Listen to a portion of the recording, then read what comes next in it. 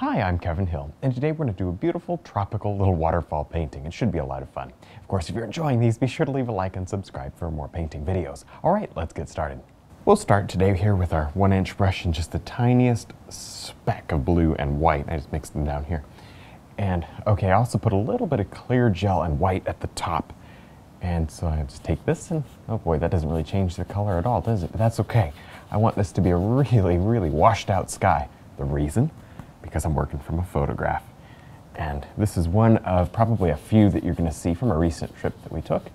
And not to a jungle, to a garden. They had all sorts of cool things there.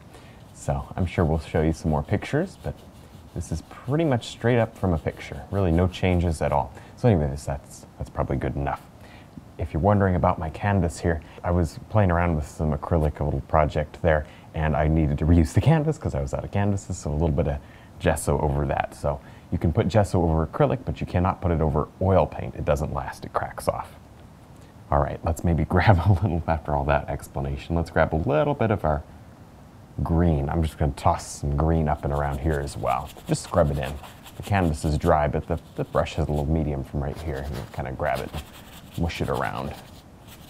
Now I've been adding just a little bit of dark color as I've come down. You see that very light at the top, and then I grab some darker greens and black as we go down. Creates a nice effect. And I'm just going to continue to do that. Now, I don't want everywhere to be just black, so you see I'm really adding a wide variety of color throughout this area. In the underpainting, you guys know how I like to do that. And you guys probably know why I like to do it, so that you build, a lot of layers and you build contrast and depth in your underpainting so that when you go to highlight, it's already set up for you. There.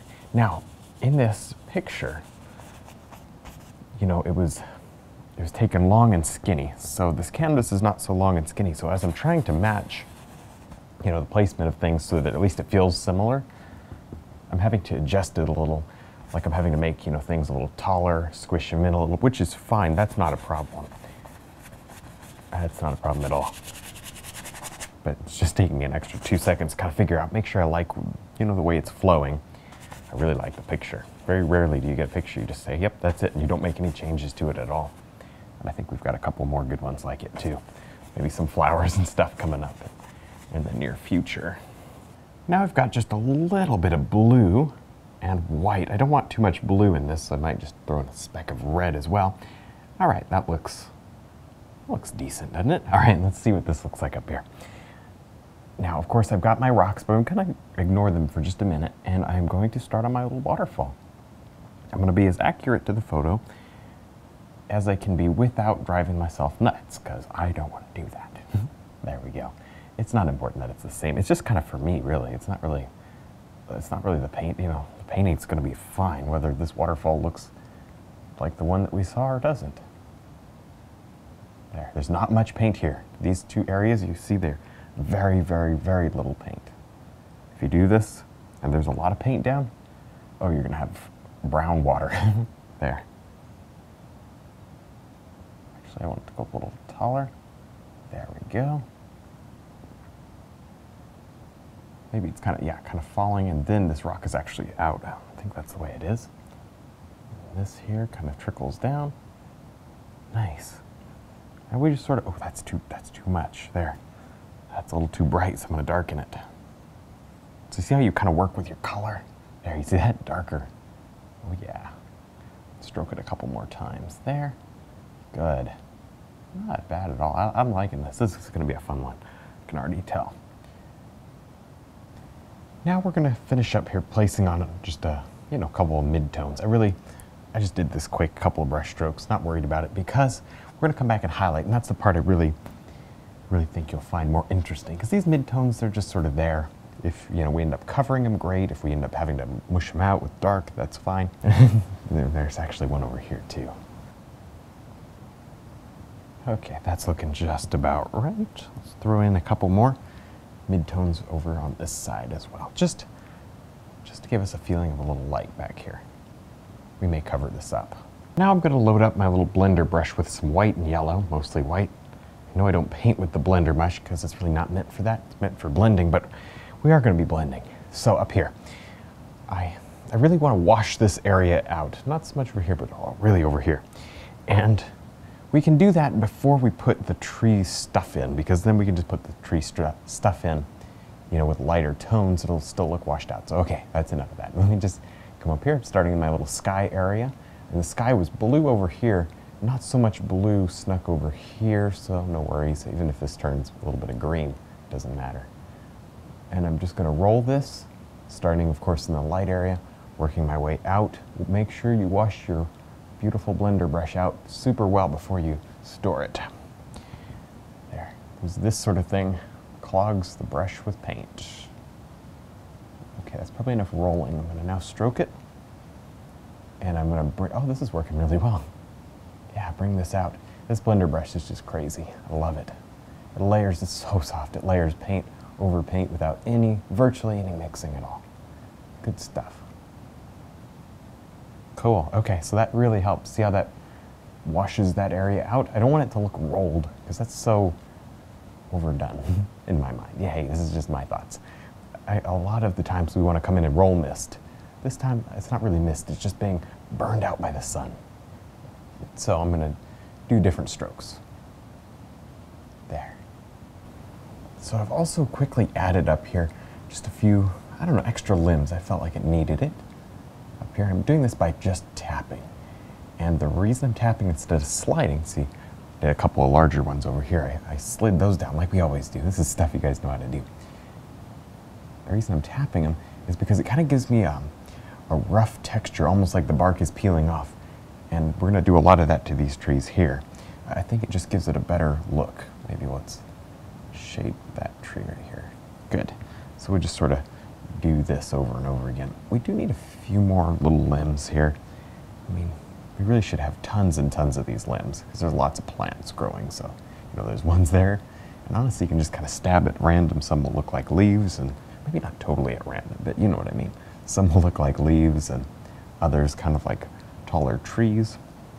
But anyway, let's go ahead and grab our detail round. And I've got just a little bit of a nice light color here. We can highlight these rocks now. Kind of more of an exciting thing to do. There. So you got to think here, the light's kind of filtering not necessarily through this area, maybe a little higher up and kind of casting its way down. So the highlights are kind of on the top of the rocks, but also on the left-hand side. See how you can make, oh, that's pretty. Now you see I'm using my little detail round, and if you have trouble making this stick, just wipe down this area with a paper towel a little. It should come off okay. If you press too hard, it may mix. So load up more paint, don't press any harder. There you go. Let's see, right there's touch, yeah, right there. So it just comes right off. There, not bad. I'm just gonna keep working on this over and over again. I'm gonna take my time highlighting, so. There.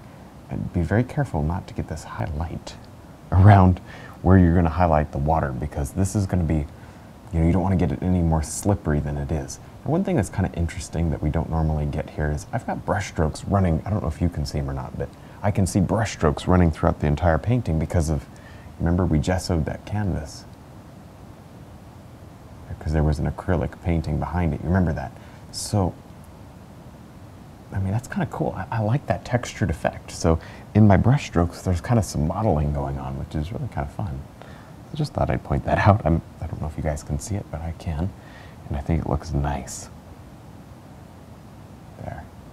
So now I'm really trying just to absorb some of the loose oil paint. Now, the rocks are pretty thick, but the waterfall is fairly thin. I'm gonna try to remove some more paint.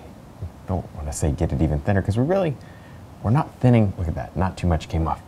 We're not really thinning the paint like you'd think, like, oh, you know, make it slippery. No, we're making the layer, we're putting so little paint in this layer that, watch this, we can just highlight, it's pure. Look at this.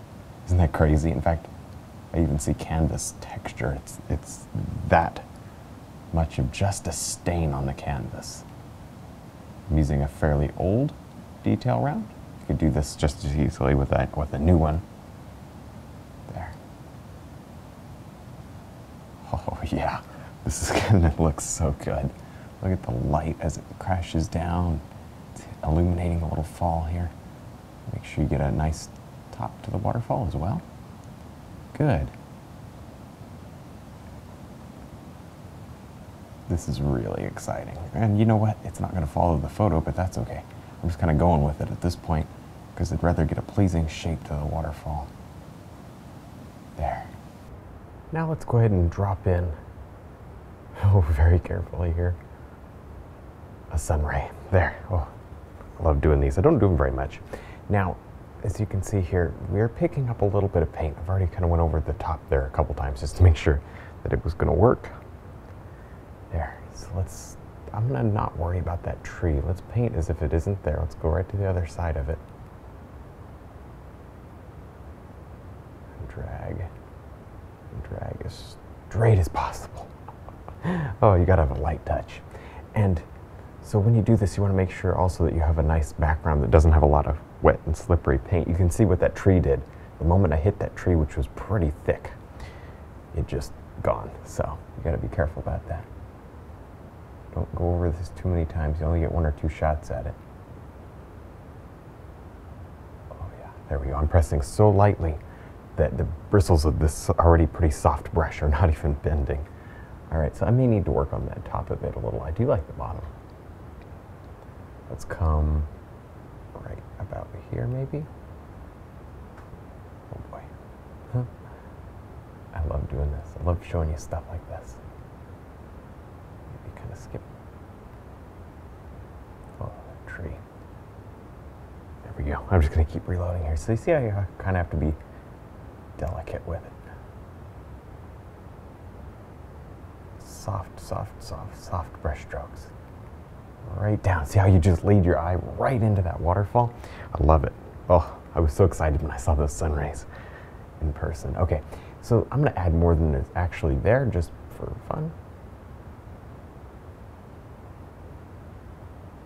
to make it appear as though light is really filtering through the jungle.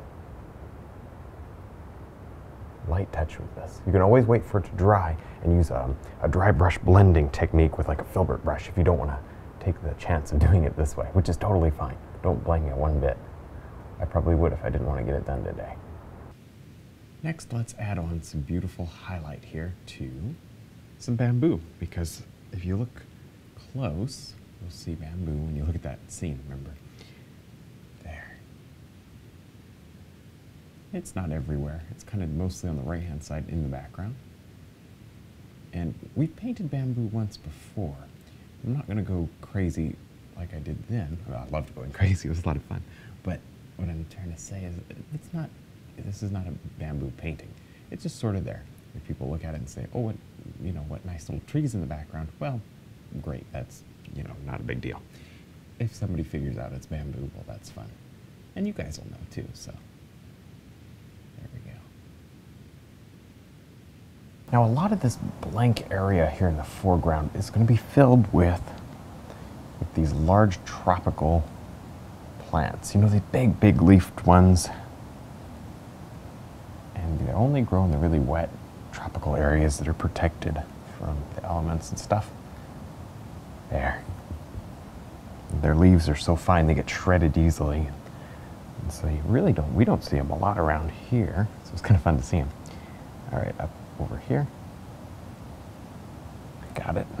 Just like that. They get a little bit smaller as they go back, but like when you're standing right against them, they got to be like a couple feet across easily. There. So make it big in the foreground, like, good 3-4 inch big. Make them look right. I'm going to throw just a touch of blue in that color just to make it feel different from the background. There, good. Of course, you'll highlight these, but not too much. There we go. And anything that you kind of don't like, you can always go back over it again, because I know sometimes getting these little leaf shapes is not the easiest thing in the world. So you can always try again. I may have to. There. So no worries.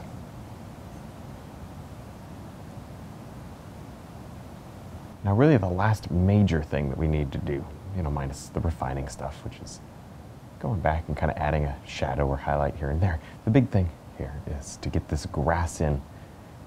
Go ahead and get it in now. And that's what we're gonna do.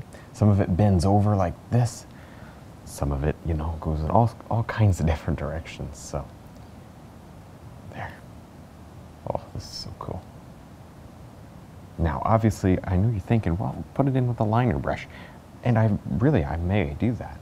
Just I want to get started here with the 3/4 brush. It comes to a beautiful sharp chisel, so I mean you can totally do this with the 3/4 brush. There, and it maybe will get you some bigger ones. Those liner brush ones tend to be very skinny, which is good for almost every landscape painting. But this one's a little different because these are so large, these grasses.